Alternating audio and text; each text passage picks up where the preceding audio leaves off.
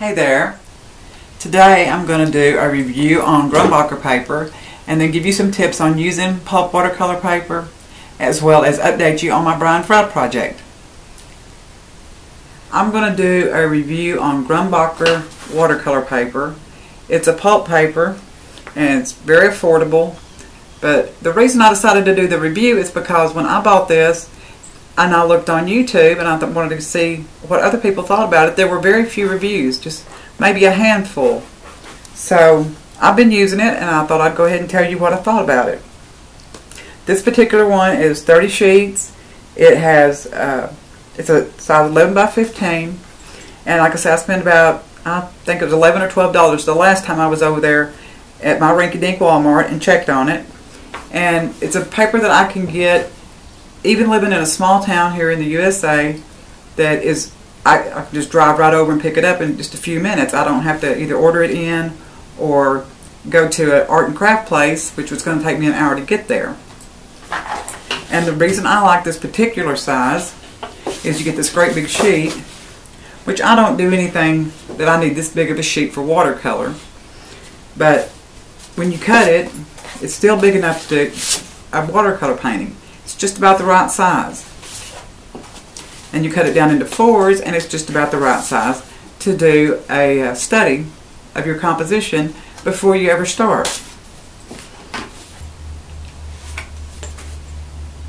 Here's one of those half sheets that I used to try out doing a painting. It wasn't something I decided I wanted to do on cotton, but it was perfect to try that out and not spend a lot of money or worry about the price of that paper.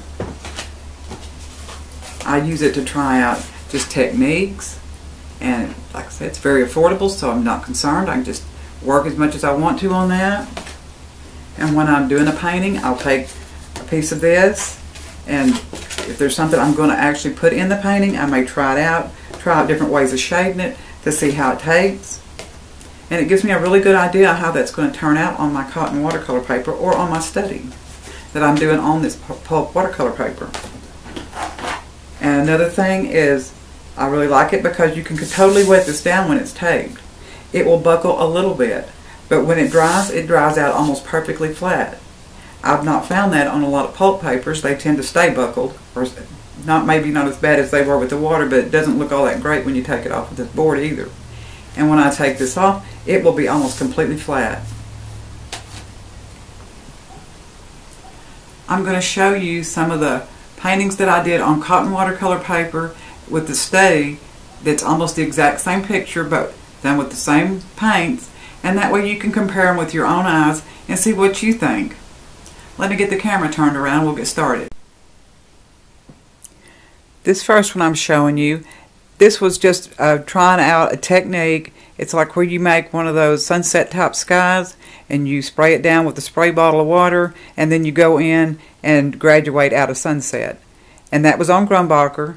It dried out flat. When I pulled up the tape, it was just as flat as it could be.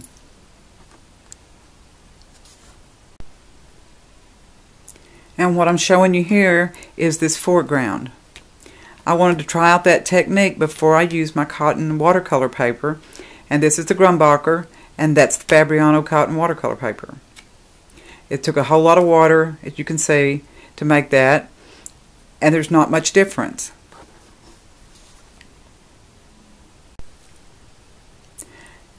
There's another one. This is another one where you used a lot of water making loose flowers, and the one on the left is the Fabriano and the one on the right is the Grumbacher.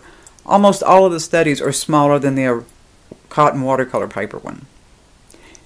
I think the Grumbacher actually turned out better, but I'm sure that had to do with my skills.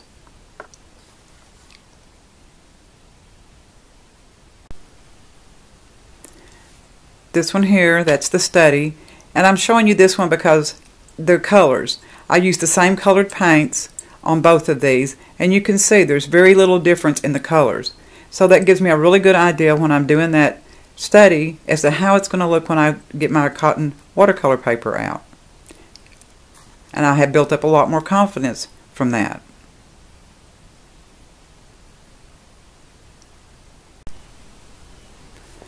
Same thing here. You can see there's not a lot of difference. It really depends on what you're wanting to do on the particular watercolor painting you're doing, because for the most part you can use this budget Grumbacher watercolor paper and turn out with a really good painting and not feel like that you just can't do anything if you can't afford expensive paper. This one, I mainly wanted to do the study to work out the colors I was going to use. And you can see the colors are almost identical no matter which one of these two you're looking at.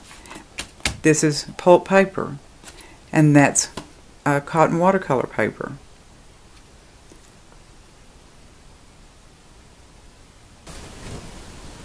Now I'm going to take the time just to show you a little bit of how this paper works with the paint and water on it. It's not a tutorial, it's just so you can get an idea if this is right for you or not. This one over here, I'm going to try doing something where you have those, where the colors blend, you know, like for a sunset or a sunrise. See if I can make that work at all. I'm sitting here with this camera in between my legs, so it's a bit cumbersome. I'm going to try not to hit that camera, but bear with me on this. Use something that you can actually see the color of what I've got here.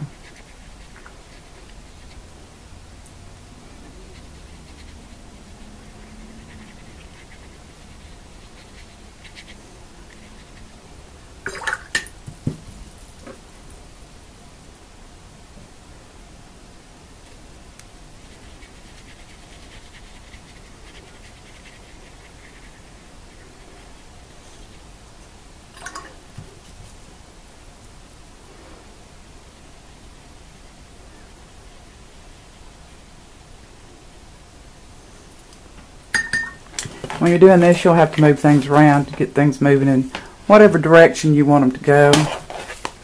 But to keep them from going so far as becoming a drip right up in your picture there. And also use a little spray bottle if you get it and it won't move around. I don't think I really need it on this one, but we'll just hit it with it anyhow. If you have it a little dry and it won't move. But that will not make a blossom. That's going to be huge. It makes a huge difference. Because, like I say, if it starts making that big old blossom when it dries, well, it just ruins the whole thing. And you have to have a lot of water to make these kind of techniques work. This here, I'm just going to do a little pot. See if we can try layering that a little bit and shading that in. Before I start, I'm going to wet that. So it won't look like I painted that on when I was 5 years old. Let's find something here to start with. You can see that just pulls that right in there. But there's not a big blossom, because even with all that water you can see that I have there.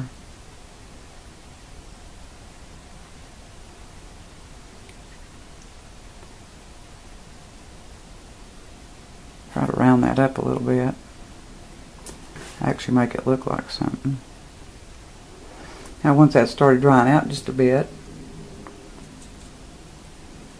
you can go in and add a little more color, especially to the side you're going to want to have that shadow on.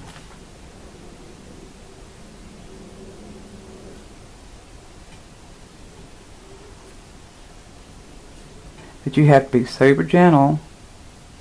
Well, I was telling you, that's why I'm using this black velvet here, because these brushes are just, they're super soft, come to a super fine point. I don't even get out a fine liner anymore. I just use these.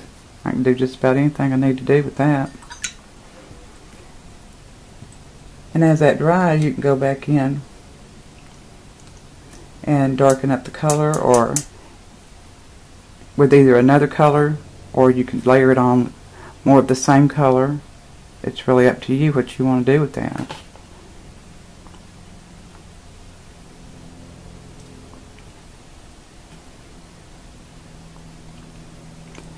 How you want that to look. Now, a couple of things you're going to want to keep in mind when you're using a pulp watercolor paper, well, especially this Grumbacher's I know most about, is be sure to use a soft brush. I usually use I think they're silver black velvets because they are so soft that you won't disturb that surface of that paper. It won't peel up on you if you're careful. Another thing is that you've got to be careful when it's wet, because you can't continue to rub on that. It will cause it to either start peeling or it just will look funny. So you've got to let it dry between anything else that you're going to want to put. You're not going to want to just keep going after it like you can with cotton. Cotton is very robust. The paper holds up really well to that, but pulp will not. And when you are painting, you'll want to be sure, and before you ever put your paintbrush to your paper, plan what you're going to do next. Make sure your paint's all mixed up and ready to go, that you've checked it on a test sheet to make sure that you don't have too much water in your paintbrush, because if there's too much water and you have already painted something and you touch it with that paintbrush that dumps a bunch of water right there, it's going to pick the color up and you're just going to end up with either a blossom there, or you're going to have it just a white spot. If you try to touch it again to pull some of that water up, it's going to take the color up with it. But be sure, no matter what paper you decide to use, that you take the time to familiarize yourself with the characteristics of that paper and how you're going to have to work with it. Because every paper I have used, whether it was cotton or pulp, I had to take the time to learn about that paper, learn how to use that paper, because they were all different. I haven't used a lot of different cotton watercolor papers. I've used mainly Fabriano cold press, but I did order many of the try it before you buy it kind of things, where you just get 2 or 3 samples to try of different cotton watercolor papers, and every one of them reacted differently, and you would have had to take the time to learn each paper to do your best job. The same with the pulp papers, I would think. But I've only really stuck with this Grumbacher because it was handy and it did what I needed it to do for a reasonable price, so I could spend time working on my techniques and learning how to do watercolor. Another thing I wanted to say here is that when you're watching YouTube videos, you may get really discouraged if you use pulp watercolor paper and the tutorial that you're watching is being done on cotton watercolor paper. Many of the techniques that they use on the cotton watercolor paper may not work on a pulp paper, and you feel like, well, you don't know, you just, a terrible painter, that you're just wasting your time. It could well be because the tutorial you're watching is using a cotton watercolor paper. I had that happen to me several times, and I finally figured out what the problem was. It wasn't that I was so inept that I couldn't figure out and do what I could see somebody doing right before my eyes, or make a fair attempt at it. It was because I was using pulp paper to try to do that tutorial, and it may not translate. You'll really have to, think about what they're using, how much water they're using, and how many layers they're putting on whatever this tutorial is, to see if you'll even be able to do that with this pulp watercolor paper. Especially not the way they're doing it. You may be able to get something that looks a lot like that, but you will have to adjust the ways you're putting your paint on there to make it look that way. It's not going to be just like you're using a cotton watercolor paper. And I've seen plenty of artists here on YouTube that have said, well, if you can't use cotton watercolor paper, you're just not going to be able to do well. You really need to buy this cotton watercolor paper. It's the most important thing. And I didn't find that necessarily to be true. It is true for some things, but it's not true across the board. There are plenty of techniques that you can use pulp paper on, and your artwork will look just great. You'll be very proud of what you have done. And all of these companies that are making these pulp watercolor papers would not still be in business if you could not use it for watercolor, because you're only going to have so many people that buy it the first time and see that it's no good, and then they'll pass that information along and nobody's going to buy it the second time. Well, they wouldn't be selling reams of this paper to first time buyers. So the paper's good, but you'll have to take the time, like I say, to learn how that paper actually works, the characteristics of that particular paper. So it's probably best to choose one. And if you like it pretty much, it's doing pretty much what you want it to, stick with that one paper. It'll make it so much easier to be able to get results that you're proud of. Also, cotton watercolor paper is not magic paper. I was one of those people who thought, oh, my paintings are just not that good. It's because I can't afford that cotton watercolor paper. Boy, was I wrong. My painting skills were not that good. It had nothing to do with that paper, no matter what paper I'd have been using. I could make a bigger mess on cotton watercolor paper because, like I say, it's more robust and could take me really going after it, trying to either lift something up or layer something on. But finally the paper would give up on me if I wasn't careful. So don't feel like that cotton watercolor paper is some magic paper that's going to make a huge difference in your art. Until you get your skills up there, that paper is not going to be the big difference. It's going to be your painting skills that are going to be your make or break you. So don't fall into that trap, because like I say, I did. Rushed right out and got me some of that expensive paper just to find that I'm still a terrible artist, so I'm going to have to practice. And I don't want you to fall into that too. Well, I hope some of this has helped you. Like I said, I didn't want to get it too long, and I think I probably talked longer than I intended to start with. So I'm going to stop at this for now, and we'll go to do something else. I got finished with the third painting in my Brian Froud project, and here's a little time lapse that I put together so you can see how this went from start to finish.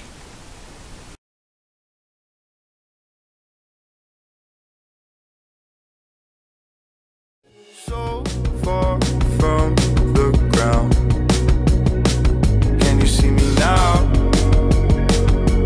See me now. When I fall back down, will you be around?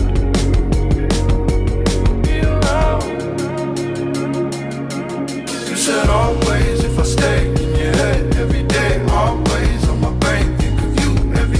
Always fades away, and if we do the same, always remember days like a day when we say always, always. You said always. So far from me now. If I turn it up, can you hear the sound? Just give me a shout. I'm stuck, holding on, trying to let go is another song. Feels like if I did, I would do you wrong. I guess we are who we are. This painting was a little more complicated than I'm used to. Also, it's kind of small, so there were a few hiccups here and there, but I'm pretty happy with how it turned out. I haven't picked out the next one yet, but if I do and get it sketched out, then I'll try to add it to this video before I post it. I hope that Grumbacher review helps someone out, because like I say, it's affordable and it's accessible, at least to people here in the US. Also, there was not many reviews that I saw on YouTube, or if there were, it was like they just bought the paper for the review and had not spent much time with it, and I've been using it for over a year now. So I hope I can give you some insights on that. If you have any questions, or if you have a personal project of your own going on and you want to share some information, feel free to leave me a comment. I'd love to hear about it. And I think that's really about it for today. So I'm going to leave you in peace. And I hope that your creative light continues to shine. And I'll see you next time. Bye-bye.